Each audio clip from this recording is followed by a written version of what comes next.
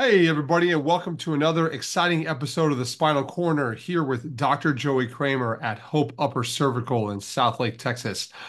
Over the last few weeks, we have been working on a deductive process from a very high level of asking the question of what is the human nervous system, and more importantly, what are the functions of the human nervous system?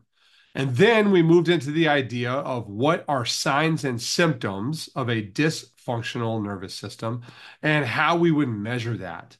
Finally, we've moved into this idea of talking about the separation from Western medicine with the idea of disease being a pathogenic process that we track down to an organism that we look at for a treatment with some form of pill, right?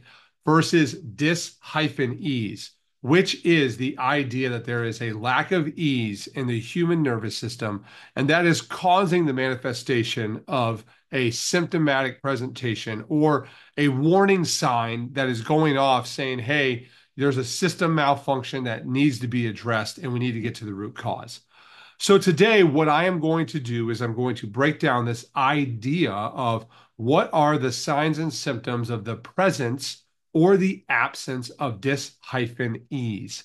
And so today we're going to get over to a screen share and we are going to get rocking and rolling. And so here, this idea, right, is this measurement of this process that we know is called dys-ease, right? We recognize that the hierarchy of the human system starts with the central nervous system. And we know that from the central nervous system, you have regulation of a process that we call adaptation, right? And that is what we know the functions of the human nervous system is responsible for doing. We also know that if adaptation is interrupted, you will have the presentation of dys-ease, which will then present to you as a symptom. And so today, my goal is to break this whole process down for you.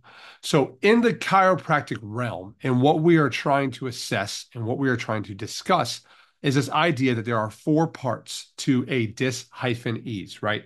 This is another term that we use with regards to a term called subluxation. It is the measurement of the presence or absence of dys-ease. And in chiropractic school, we're taught this idea of what we call MOPI, MOPI, right? And MOPI just simply means there's malposition of a bone, right? Of a bone. There is an occlusion of a hole. We can also call this a foramen, right? There is pressure on the nerve, and there is interference to the system, right? And so what we are looking for here is two components, right? The first two are neurological. Our first two are, I'm sorry, structural. The second two are neurological. And so to work through this hierarchy to understand what we're trying to do in the upper cervical world and how we are helping patients understand if they do indeed have this presence of dys-ease in their body, and that is a root cause problem that is contributing to their system being broken, we have to start here. This is the starting point for it, and this is the ending point that we look at. But we have to marry these two together to create the results that you are looking for. So if you go back to the idea of how I said we need to measure the human nervous system, that is going to be involved in this area right here. And we look at this in multiple ways in the human body that we have discussed in the past, right? We looked at HRV as an example. We talked about the idea of an EEG as another example. But the gold standard that we also have is thermography, right? Thermography is the chiropractic tool for assessing pressure on a nerve and interference to that system itself. And if you recall, the goal of thermography is to evaluate the difference between adaptation and the other goal is going to be called maladaptation, right? Or, and another word for this is going to be called dysfunction. And another word over here is function. And we recognize that if we are in an adaptative state on a thermographic graph, you will have three straight lines that are repetitive over time, right? That is a measurement of adaptation because you are in a functional state. If you are in a dysfunctional state, you will have graphical representations of squiggly lines happening over time. This is a dynamic state over here with adaptation. This is a static state over here with dysfunction, meaning that your body is not working. It is broken. It needs to be fixed. It means that there is a problem with the nervous system. So then we have to go back to our assessment, right? And we have to look at this idea of dys-ease, being that it is a malposition of a bone and occlusion of a hole. So once we have validated that you have pressure on a nerve and that there is interference to the system itself, we need to do the second piece of this, which is to evaluate the bone structure, especially in the cervical spine. So without going too far into details on this, is that if we do have this presence or absence, so let's go this way, I'm sorry.